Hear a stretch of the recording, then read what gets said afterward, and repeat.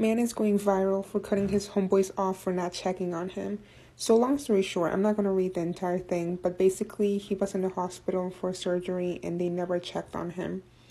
I've never had this exact thing happen to me, but I've definitely had situations where it's very clear that I'm more invested in the friendship. I wouldn't even call these friendships, maybe attempted friendships. I was more invested than the other person. Like, I sent you a text 2 days ago inviting you somewhere and you just not respond. Like, Brody, that event was yesterday. Or I'm always the one reaching out. Things like that. Like, that happens a few times. I'm just gonna assume you're not interested, and I'm not gonna block you for something that's small, but for sure you're gonna get removed from my contacts. I seen this, and while I did feel sorry for the young man, I wanted to say to him, how high have you been putting them in your life? And when I say how high, I mean, did you put them above women who cared about you? Sisters who cared about you? Moms who cared about you? Family who cared about you? Because them your boys. Them your boys. Y'all stick together. Y'all do everything together. I used to go ride slingshots with my mans. I can't believe he didn't check on my back surgery. You want a whole grown man to check on your back surgery at this big age? You need a significant other. Whichever way that go. Whichever way that go, because love is love. But the type of care, compassion, and concern that you're looking for out of your homeboys, boy, you gonna find that in a woman. And I ain't even a man. I just know you ain't gonna find that in nothing else but a woman. You want somebody to be all caring about you. Is your back okay? You taking your medicine? Did you get your prescription filled? You all right? Okay, because I'm here for you. Men are not gonna do that. They gotta get up and go to work in the morning. Hell no. Your woman, now she would be concerned. Man is going viral for cutting his homeboys off for not checking on him after his back surgery. Hey, you ain't wrong for that, homie. You is not wrong for that. Where's the loyalty? Where is the loyalty? Everybody that call themselves your homeboy, homegirl, all of them need to be cut off for not checking on you. Because if they were so cool with you as they mouth said they were, then they'd have been checking on you. And 9 times out of 10, they showed you signs that they weren't really your partner before you had back surgery. Just you were blinded to those signs. You know what I mean? You were blind to those signs. You know what I mean? But that's a good thing he blocked every last one of them. That's what's up. That's what's up. Where's the loyalty nowadays? Y'all tell me how y'all feel about that.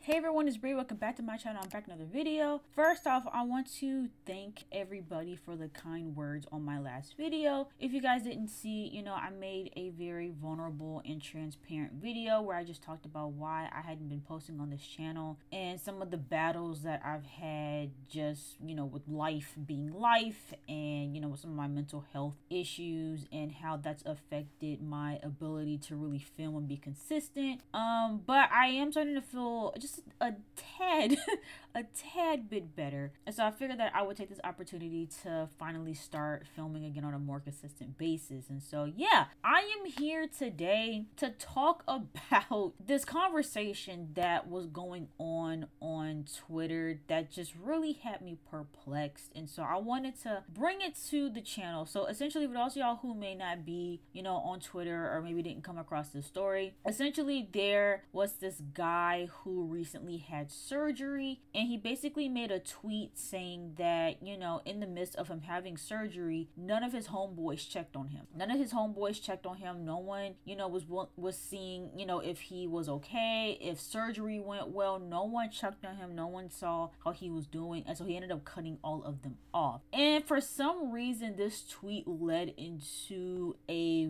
really large discussion about how he handled that situation. And it was really interesting to see how people took the situation that happened to him. Like clearly he's not in the wrong because he was the one that went through the surgery, but people were judging him, one, for making the tweet in the first place, but also because he cut his friends off. And people were literally calling him sassy. They were literally calling him sassy and saying that he was acting like a woman, saying that he was acting feminine because he chose to cut off his friends. And so I really wanted to hop on camera and talk about this because, you know, this whole situation just rubbed me the wrong way. People's responses to this rubbed me the wrong way. And so I wanted to hop on camera and, you know, talk about it. And also, I'm going to be trying out a new format for these type of videos where I'm covering Twitter topics, where basically I'm going to be showing the tweet on screen and I'm going to be commentating as I go, just because it'll be a little bit more easier for me to kind of hop in there, see what people are talking about, and it's also less editing on my part because I can just show the tweets on screen in real time and read through them with you guys, as opposed to me, you know, trying to find the tweets after the fact, having a screenshot and then cut out the tweet and then put it on a background and then upload it and then do all of that. So let me know if you guys you know, once I transition to the tweet, let me know if you guys actually like that style a little bit more than when I would just show the tweets on screen. But yeah, we're gonna hop into this tweet. Okay, so I have the tweet pulled up right here. So basically, this guy came on Twitter and he said, "I just blocked and deaded friendships with 4 of my homeboys. I had back surgery literally a whole month ago, and now one of them checked on your boy. I ain't say shit. I just blocked and let it be what it is. They wasn't my real friend." So he said this, right? And I agreed, right? If you are going, you know, going under and you're having surgery, especially back surgery, that ain't no joke. Because I can imagine after back surgery, like, you probably need help getting around, and, you know, it probably takes you a minute to like kind of like readjust, and you probably, you know, you need a lot of help after that. I would presume so. And, you know, I would assume too that because he, you know, put in quotations that these were his homeboys, these are probably people that he was really close to and people that he would expect to check on him. And so he saw that, you know, they didn't, and he took that as a sign that they don't really care about him like that, and he cut them off. You know, I saw nothing wrong with this, right? But a lot of people had a lot of things to say, right? Now obviously most people who have, you know, a heart and empathy, you know, resonated with this, right? You know, you have someone that said you did the right thing. You know, someone said, this person said, "I want to believe you already told them about the surgery before you got it done. If yes, then I support you on this. Surgery is something serious and they should definitely have checked back." And that's what I'm saying. Like, and I just don't know what it is. Like, it's just nowadays people are really weird. Like, folks don't want to check on nobody. They don't want to reach out. And I'll even briefly speak for myself, right? So for me, I never had like major surgery or anything like that, but I did have an incident back in like 2023 where I had got really sick and I had an allergic reaction, and so I had to rush to emergency care, and it literally was something that I had like shared with the people that were closest to me at that time, and to see how hardly anybody checked on me was really hurtful, because I'm just like, I'm literally in emergency care. I'm like not okay. You don't know if I'm going to be okay, and you don't check to see, you know, if I'm alright, like ask me how I'm doing, you know, send well wishes, like I hope everything, you know, ends up being okay. I hope everything is alright. And it really does make you question like people like that, like who literally see that you're in the hospital, or you let them know in advance that, hey, like I'm going to the hospital, I'm having an emergency, and to not show any concern at all, and at least let them know that you're thinking about them, that you're concerned, you know, I hope everything goes well. To me, it's hard to look past something like that, because what if something devastating really happens to me? Then what? Like, you know, it makes you feel like the people that are closest to you don't care about you. And I don't know if it's just something that's gotten worse with the pandemic and everyone's just become very desensitized. I just feel like people move very differently. Like, especially in these past couple of years, people just move very differently. People aren't checking up on folks no more.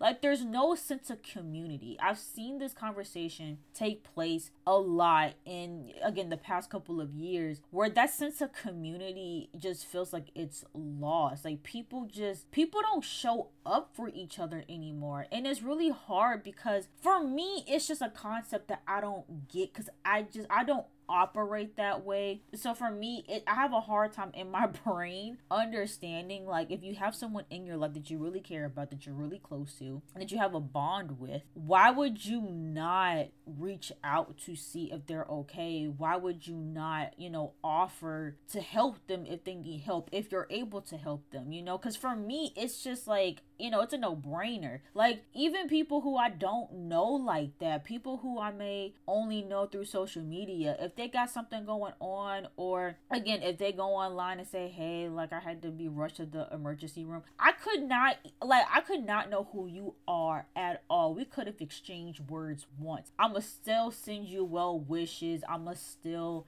show that, like, that I care. And it's just, for me, as someone that doesn't mind doing that for strangers, I just can't imagine that when you have actual people in your life that are going through something, whether it's a physical health issue or a mental health issue, how do you not, as a friend and as a close friend, show up and check on your people? Like, I just don't understand that. And I feel like it's become more and more normalized to not show up for people. Like, all this talk about low maintenance friendships, it's just, I need to make a whole nother video about that, because even that whole concept, I feel like it's people's excuse to be lazy and to not show up for people. But then people want people to show up for them, but they don't want to show up for other people. I just don't understand that logic. So going back to the tweet, right? So most people were on his side, right? Then you got the weirdos in the comment section. You got this dude right here that's saying, sounds like something a woman would do, so that's probably why they didn't fuck with you. And then the original person that wrote the tweet said, if that's how you look at it, that's how you look at it, that is your opinion, and I'm not here to argue with you. I just know what I don't tolerate and will not tolerate from my circle, and period. Again, I don't understand how this is him acting like a woman. If you have people in your life, I don't care what gender you are, if you got folks in your life that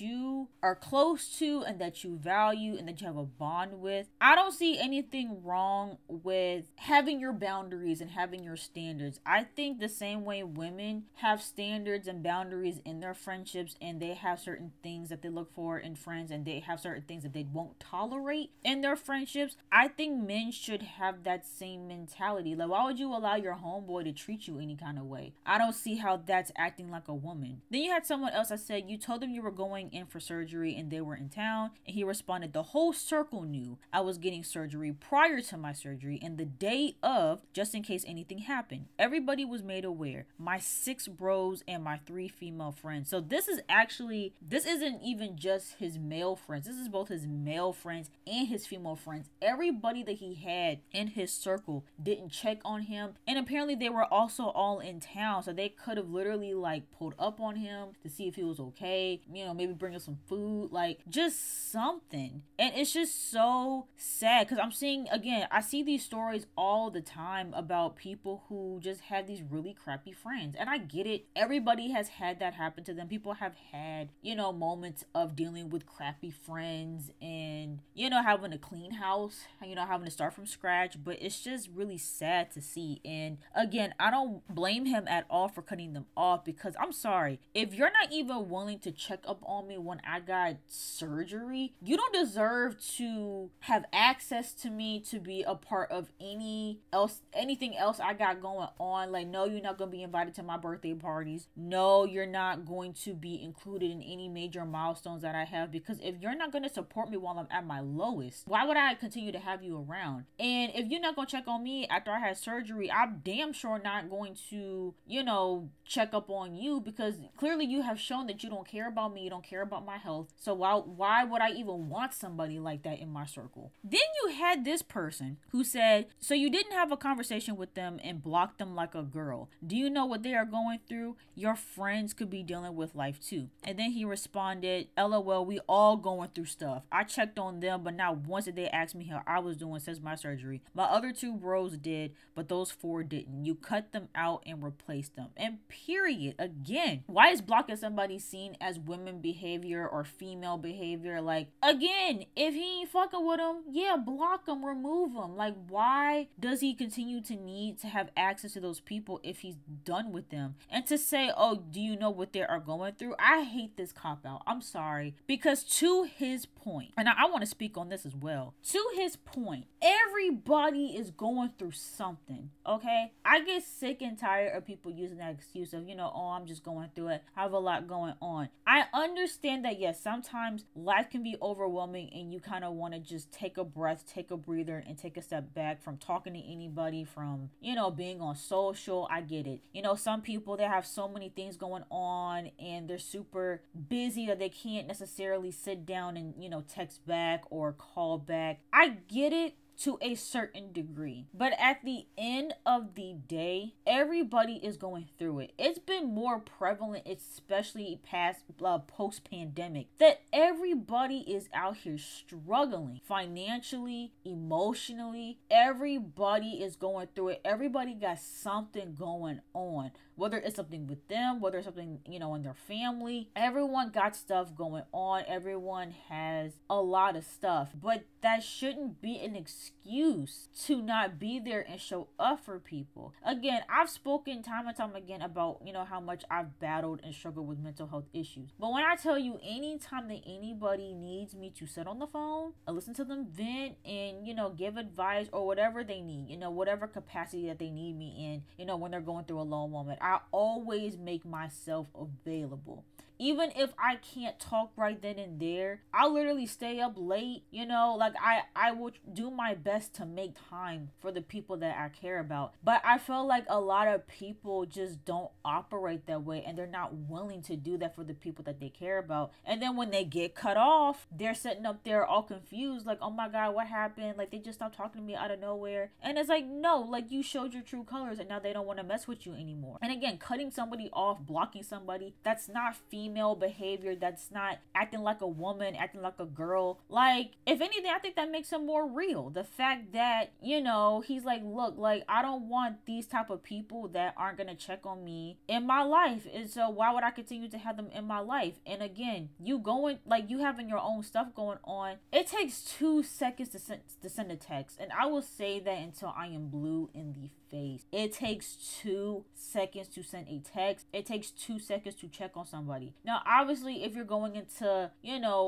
larger conversations, right, of what that person might be going through, sure, you may not have the capacity to take on, them dumping, what they got going on you. And I completely understand that. But even just a simple, like, hey, like, I haven't heard from you in a while. I hope you're doing okay. I've had a lot going on myself, but I just wanted to reach out, let you know I've been thinking about you, and, maybe we can set up some time to chat, when we're both free. Like, just letting people know that you give a damn. Like, I don't think it's a hard thing to do. I don't think it's a hard concept, but people make up so many excuses to be shitty friends to people. But then again, these are the same people that want folks to show up for them. But then it's like, if you're not willing to do that for other people, then you shouldn't expect people to do that for you. Plain and simple. Again, another person said, damn, what if they had something going on themselves? This is why it's important to communicate first. Again, I understand people going through stuff, but if someone is having surgery, you could send a text message at least saying, hey, I hope the surgery went well. I hope you're resting. It's I don't feel like it's rocket science, y'all. Like, I'm really sitting here trying to think of what could be the thing that they're going through that makes it to where they can't send a text message checking on somebody. Like, I don't get it. And again, this was 6 people or 4 people or however many it was. Like, you mean to tell me all of those people had just so much going on that no one could, you know, check up on him and see how he was doing? I'm not buying that. And look, even right here, he's saying I did. Everyone knew what was going on. I knew what they had going on, but only 2 of the 6 was still hitting me up to see how I was holding up and making sure I'm not doing anything to mess up my back while I'm healing. The other 4 was out partying. And I am not surprised, because again, people's priorities be fucked up. I'm sorry. People's priorities be messed up. People will prioritize partying and doing the most and going out every single weekend, but they forget to check up on their friends. Like, the priorities is just like is messed up. And it's like your friend is sitting here at home struggling with back pain. And again, please don't misinterpret what I'm saying. I'm not saying that you can't go out and have a good time because your friend is at home, you know, after surgery or sick. I'm not saying that. Like, just because I have the flu doesn't mean that my friend can't go out and have a good time. Like, that's unreasonable, right? Like, I'm not saying that, but you should at the very least, like, clearly you have the time. I think that's what he was implying. Like, clearly you have time to, you know, get ready and go out and have a good time with you know, with the friend group maybe, or with whoever. Like, y'all take time out to party and do what you want to do, but you can't find a couple minutes out your day to call, to text, to see how I'm doing. Like, that just goes to show you that they don't prioritize him in the friend group. And he peeped that, and now he's like, I don't want nothing to do with y'all anymore. And yeah, this person said it's so weird to see the different responses from women versus men in this thread, which I'm not gonna hold you. Initially, when this tweet first started taking off, I did see that divide where the women were like, oh, good for you, you know, I'm glad that you stood up for yourself, like, you know, I would have did the same thing. But then you had a lot of the men who were like, oh, you're acting like a female, you're acting like a woman. But even as I'm sitting here scrolling, right, you had 2 men who accused him of acting like a woman, as well as a woman. I believe this is a woman right here. Yeah.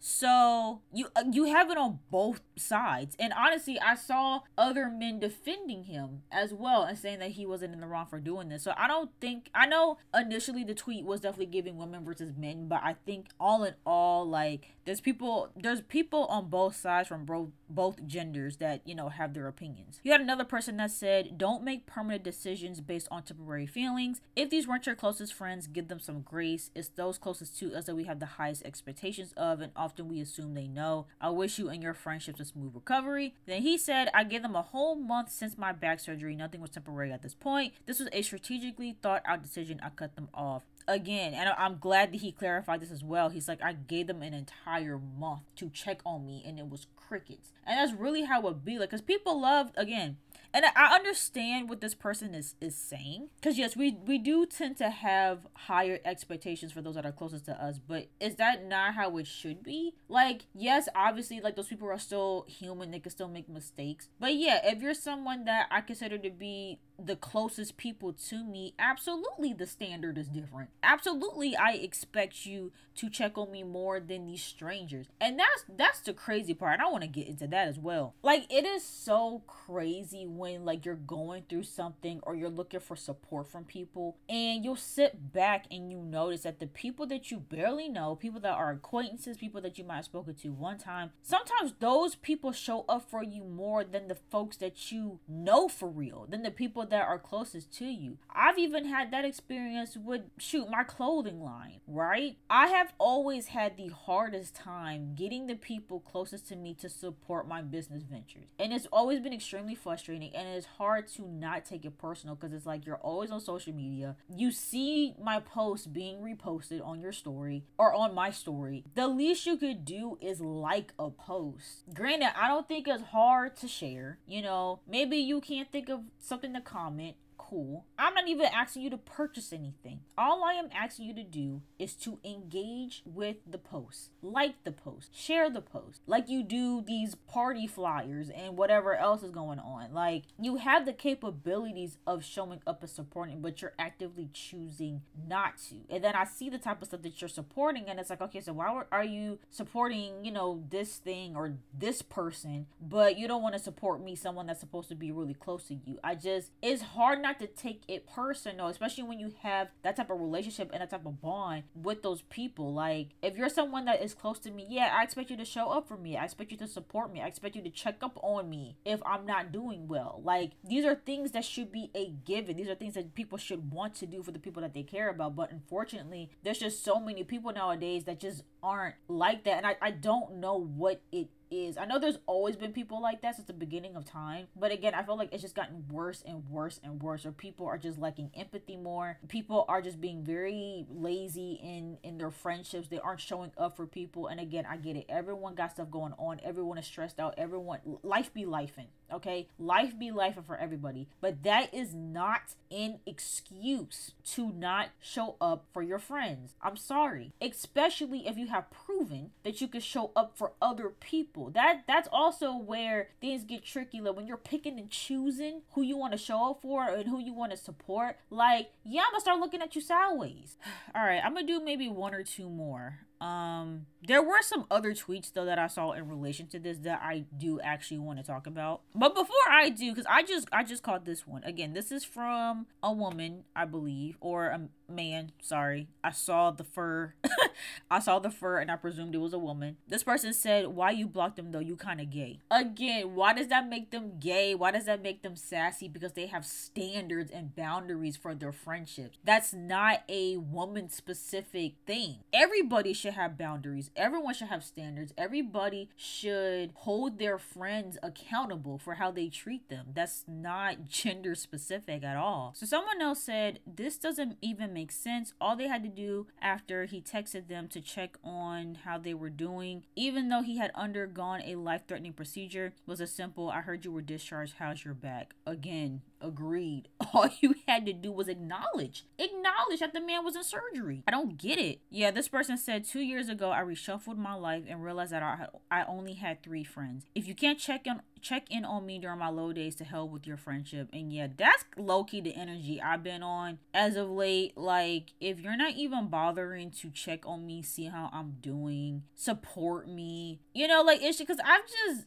and maybe this is why too this whole conversation kind of hit close to home, because I've low-key been having to reevaluate the people in my life and certain friends that I've had just based off of the lack of support I feel like I've been getting, both with my mental health but also again with my business ventures. And just there's certain things there's certain things that I want to say. I might make a membership only video talking about it, because I really want to get it off my chest, because I want to feel like I'm not crazy, because I've just been seeing certain things from certain people and I'm just like, you sitting up here supporting certain individuals, but then you can't show that same support for me, giving what certain individuals did. Like, it's just, I don't get it, bro. Like, the way people move nowadays is just crazy. So I've currently been in a state where I'm just kind of reevaluating certain friendships, and you know, I've just kind of been in the mode of kind of like distancing myself from certain people, and you know, kind of just not moving completely in silence per se, but like, I haven't really been active on social media like that. I haven't really been talking to people much. Like, I've kind of just been to myself lately, because I don't know, there's just certain stuff that rubs me in the wrong way that I've seen from people recently. This person talking about who cares, you come alone, you die alone, be a man. The toxic masculinity of it all. Okay, let me pull up these other tweets that I saw. This person said, "Men complain about not having support in community or anyone who cares about their mental health, but whenever they are required to engage in behavior that builds community, like check on their friends after surgery, they get mad." Men were in his replies calling him gay for wanting friends who would show up for him. Male loneliness is self-inflicted. Honestly, I think that, again, I don't think it's just a men thing. I think women are also experiencing this as well. Like, this whole loneliness epidemic, which that also might be another video that I talk about. Like, people are struggling, and people are struggling to find a sense of community, because everyone is just so divided and everyone just has this very individualistic mindset. No one wants to come together. No one wants to help each other out to do anything. And, you know, it's just really, really, really really sad to see. This person said, not checking on your dog after back surgery is absolutely some flaw shit. I wouldn't have tweeted about it though. And I think to each their own with that, right? I think people are allowed to have their own personal opinion about that. I know people have very different opinions about what should be shared online and what shouldn't be. And I think that that's a case by case, person by person, opinion and choice. If you're someone that likes to keep everything, behind closed doors and in private and among the people that, you're dealing with those issues with, I don't see anything wrong with that. But also if you feel like, you kind of want to get some stuff off your chest, that's your prerogative. I don't think that he said anything too out of line or out of pocket. He didn't name any names. He didn't share any screenshots, because nowadays folks just be exposing their whole, text message thread on Twitter. So, no one even knows who these people are. I'm sure they'll be able to continue and, move forward with their lives without anyone attacking them or harassing them. But I do understand the sentiment that he could have kept it off of social. He could have, but also it's his page, it's his Twitter. So he wanted to share that. Oh, hold on, y'all. So as I'm looking at the quote retweets, someone found some of his old tweets. Someone said, whenever I feel the urge to feel sorry for a man on this app, I quickly check his tweet history, and boy, never disappoints. So this is my first time seeing this, by the way. I have never seen this. So let me see. Right here it says, I love and respect a woman that works for hers, not hoe for hers by getting finance from simp ass men, but actually work for hers, whether a 9-to-5 corporate, government, entrepreneur, etc. It could be any department, just not hoeing, OnlyFans sponsor or sugar daddy, etc. Then he said, no, I'm staying in the house, ain't shit outside but hoes and death. I peeped that. I guess this person that looked up his old tweets, I guess they put in his name and then they put the word hoe. I don't know. I don't know what prompted her to look that specific word up, but I guess she came across some old tweets.